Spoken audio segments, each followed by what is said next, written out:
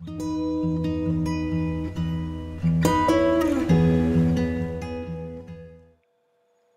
everyone, it's Gretchen from Pawsom Fun and Frugal. I'm back. Just a little update that I wasn't able to work with that other attorney that I mentioned in the previous video.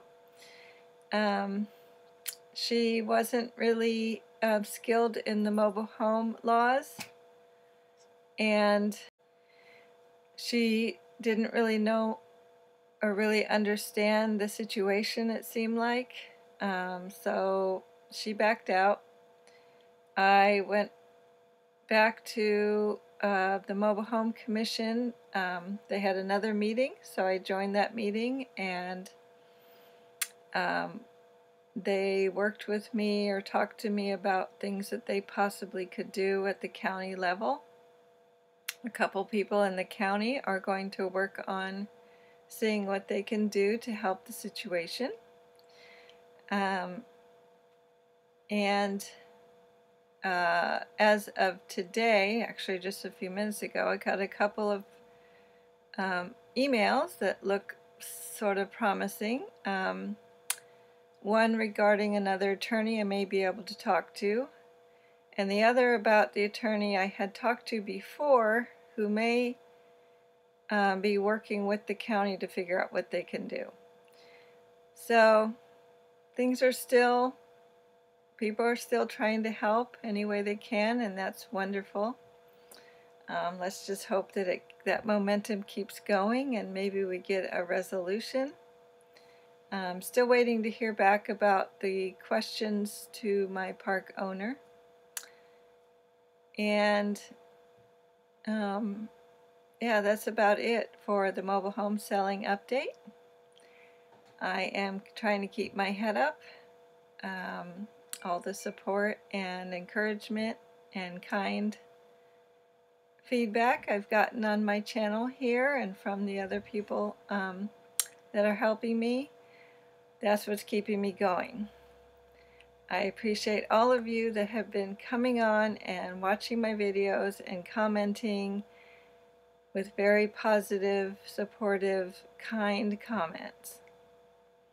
I just want to point out that I don't appreciate the ones coming on here to give me very harsh opinions about their opinion of one person in particular decided to go on a rant about how I made a huge mistake buying a mobile home and I should have bought a house, and she won this whole thing.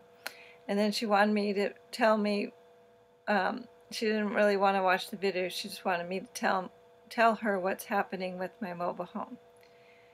So I let her know that I have carpal tunnel, which is one of my disabilities that makes typing very difficult, and if she could go watch the videos or read the other comments, she would get filled in on what's happening without me having to repeat myself. I tried to be nice about it a couple of times, and she kept arguing and coming back and being snarky and repeating herself. I finally asked her to stop commenting on my channel and please leave if she doesn't like that. She decided to come back and come at me again, being very rude and disrespectful. And so she wanted to tell me that I'm making mistakes again. So I told her, well, you made a mistake by harassing me on my channel. So you've been reported and blocked now. So I said that right before I went and reported her and blocked her. So for anybody else that wants to be hard on me about my choices, I know my choices. I'm a 58-year-old woman. I know what choices I made. And I know that in hindsight, yes, buying a mobile home was not a good choice. But as a person on a fixed income with a tiny budget, I had no other choice. In order to become a homeowner in my late 40s with a limited income, the only option I had, I could continue renting at high prices, and we know now they're even higher, or I could have bought a mobile home. I had the opportunity. Someone in my family was willing to loan me the money for the mobile home. So I took them up on it. I bought the mobile home. It was good until it wasn't. Yes, in hindsight, did I know then what was going to happen now? No. Did I know in 2012 what was going to happen in 2018 when I tried to sell the first time?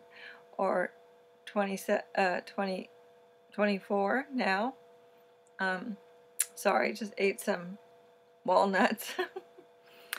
No, I didn't know. I wouldn't know all that stuff. We don't know what we know until we know it. So anyway, back to those of you who have been supportive, thank you very much. I am staying encouraged and motivated by all of you, and I hope that I have some better news and better updates soon. I just think it's important that now that I do know what I know, that I share it with other people, not just to get my story out there, but to help other people. And one, for them to see that they're not alone. Maybe my story can help another person not make the same choice that I did. Or help someone know how to handle it better than I knew how to handle it.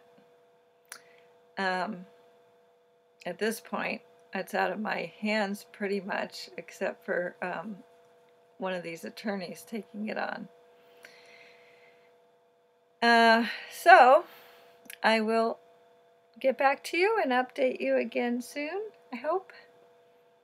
And hopefully it's positive news.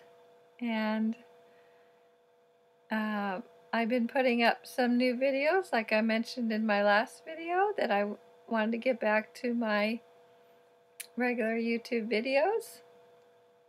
They don't get nearly as much attention as these drama videos, but that's okay. I'm not a drama person, but I want to share more about my animals and the foods that I make with the free food hauls from the food bank.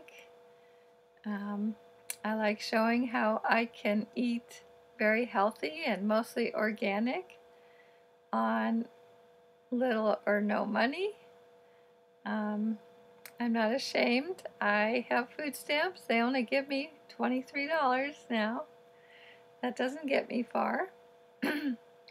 So I frequent the food banks, a couple of them, to gather up the things I can eat, because I can't accept everything that's at the food bank. Some things I just can't eat because I have special diet needs.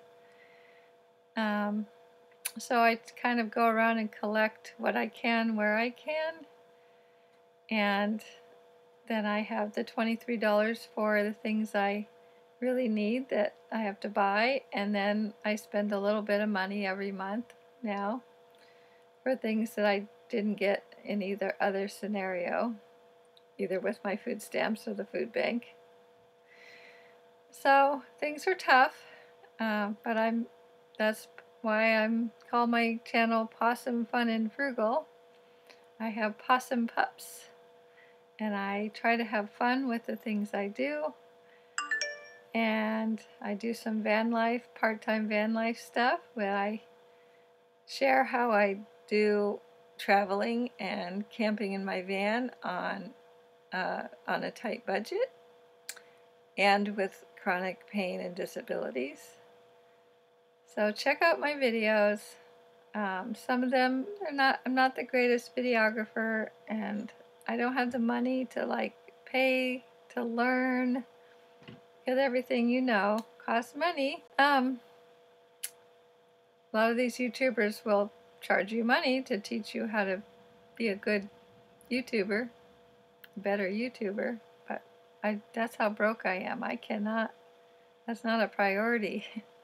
So I'm grateful to those of you who would be willing to go and check out my other videos and give me some thumbs up and comments. And I will be back with the next update about the mobile home.